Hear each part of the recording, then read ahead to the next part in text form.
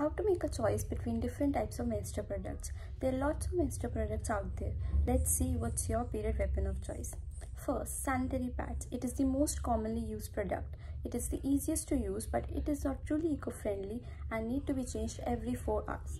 They can also cause a rash. Second, tampons. It should be changed every 6 to 8 hours. It may let one forget about the periods, but there is a risk of toxic shock syndrome, and they are not available everywhere in India. Third, menstrual cups. This little cup of happiness is in vogue for the right reasons. It is extremely sustainable and eco-friendly, but their application can be tricky the first time, and one major downside is the initial cost. Fourth, period panties.